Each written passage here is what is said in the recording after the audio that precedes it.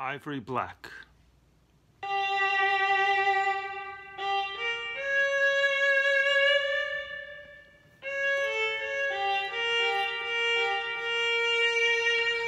She opens the curtains, but pulls the shears closed. She dresses as if mourning all of the morning, to keep her small flame of love from being extinguished by the harsh glare of the world. She needs no one's approval but her own.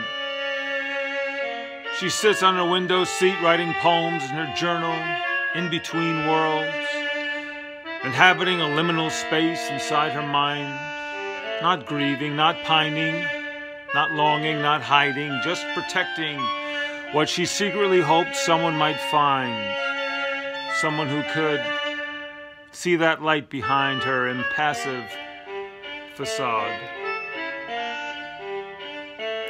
The self is not cultivated by sharing, rather by watering oneself with the precious dew of solitude, drop by drop, distilled and true, soothing and slaking and hydrating and sweet, a self-welling spring, depthless and cool, with walls of fine-grained limestone. The microscopic fossils whisper ancient secrets and infuse the water with untranslatable mysteries of the origins and vagaries of life.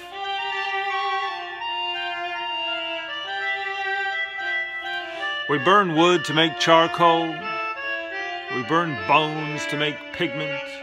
We burn stones to make lime. We, the crude alchemists of fire.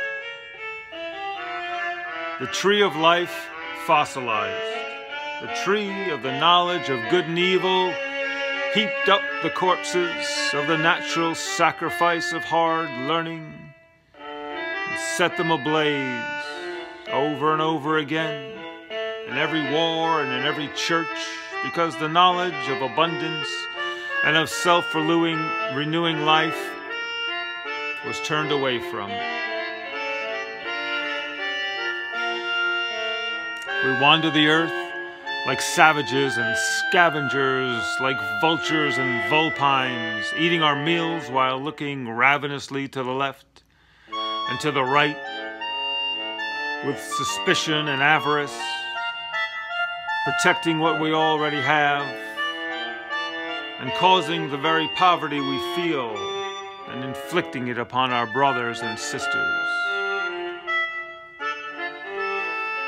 And so she keeps her own counsel, sitting in the window between the light of men and the light of God, blooming in the dusk, a dark flower that seeks no pollinator, but rather releases a scent and sweet musk to the no one there, perfuming the air and settling like dust on untouched surfaces.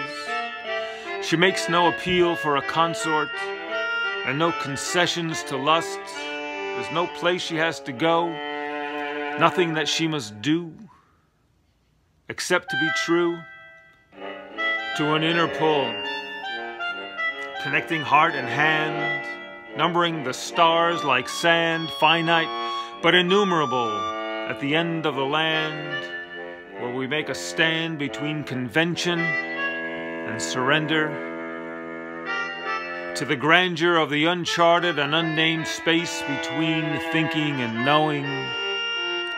She stays busy sowing heart-shaped seeds of devotion to the singular notion of awakening to the oneness we could hold in our hands if only we dropped our tools and schemes and plans and reached out to join the dance that is the earth spinning, and the birds singing, and the waves lapping, and the moon mapping in ivory and black the days of our lives without turning back to see its own shadow.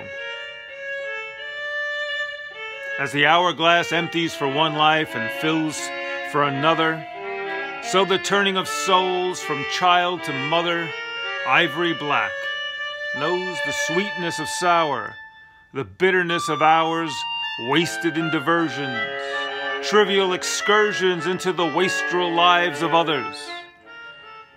She squeezes the coiled coal of her darkened heart until her hand aches and the beating stops, in order to transform drop by drop her very blood into quicksilver and her heart into a stone of perfect clarity, to refract the sun's singularity of perfect eternal charity. The refining fire of truth.